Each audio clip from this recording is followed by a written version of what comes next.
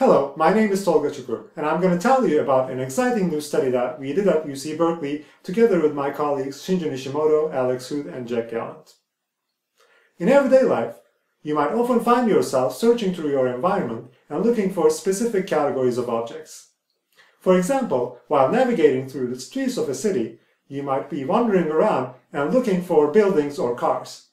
And someone who has just lost their pet might be looking around for an animal. Although this process of finding target objects seems and feels effortless to us, it is indeed a very challenging task.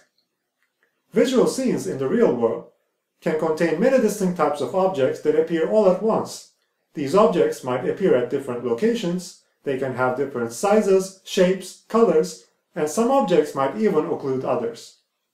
Despite the complicated structure of real-world scenes, however, humans can search for and easily identify thousands of distinct object and action categories that appear in their environment. Because this is such a large number, it seems unlikely that there are separate brain regions devoted to recognizing each and every one of these categories. So how does the human brain solve this very challenging problem then? Well, one effective strategy would be to devote the brain resources to selectively process the category we are looking for at that very moment.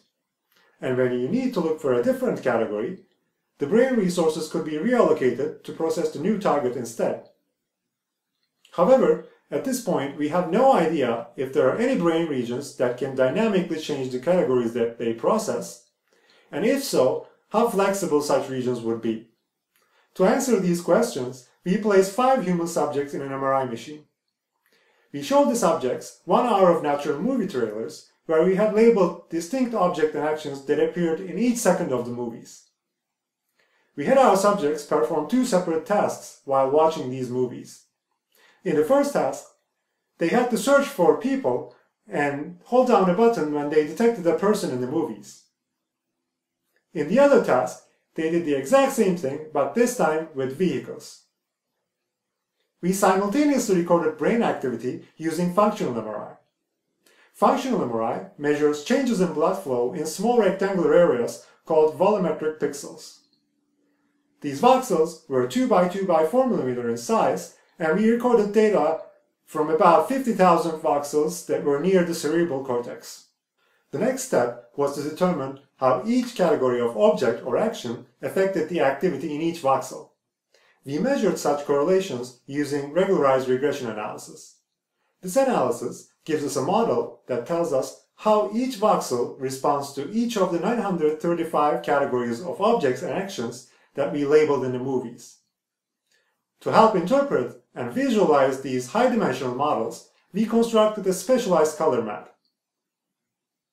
The data used for this purpose was collected separately while subjects watched a different set of movie trailers. In this case, however, the subjects did not perform any visual search task, instead they only passively viewed the movies. Here, we are visualizing this color map using a graphical structure taken from WordNet, which is a hand-constructed semantic taxonomy. Each category is shown as a node, and the links between categories show is-a relationships, like an athlete is a human. Verb categories, like communication verbs and movement verbs, are shown as separate trees. In this graph, categories that are represented similarly in the brain are assigned similar colors. We see that people and communication verbs are represented similarly, and animals are also not so different. Vehicles and buildings and movement verbs are also pretty similar to each other, but different from people and animals. Now we can use this color map to map out how different categories are represented in different parts of the brain. The first step is to collect a high-resolution anatomical image of the brain. Then we use this image to construct a 3D model of the cortical surface. Next, we flatten out the cortical surface onto a 2-dimensional sheet so that we can visualize the entire surface at once. Finally, we can color each voxel according to the categories it is selected for. The map you are looking at shows the organization of category selectivity in the brain when the subjects do not perform visual search. The colors are taken directly from the color map we had seen previously. So green is for humans, yellow is for other animals, pink and violet are for vehicles, dark blue is for buildings, and red is for motion.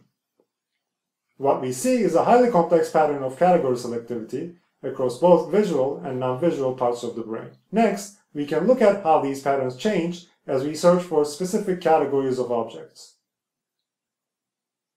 When the subject searches for humans in the movies, we see dramatic changes in category selectivity widespread across the entire cortex. Specifically, yellow-green voxels that are selective for humans, animals, and body parts predominate the maps in this condition. When the subject searches for vehicles instead, the maps are warped in a similar fashion. Only this time, purple-magenta voxels that are selective for vehicles, structures, and artifacts predominate the maps. These results suggest that focusing our attention on specific categories of objects vastly expands the area of the brain engaged in the search. If you're interested in exploring these exciting datasets yourself, you can use our online interactive brain viewer. With this viewer, you can see inflated and flattened brain maps. You can switch between different visual search tasks to see how brain regions change their selectivity for categories depending on the target. You can also click on each voxel to see the categories it represents during each task. And finally, you can click on each category to see the brain activity patterns it evokes. The viewer is available online at gallantlab.org/brainviewer/Cukur et al. 2013. If you want to learn more, please read our paper, and thanks for listening.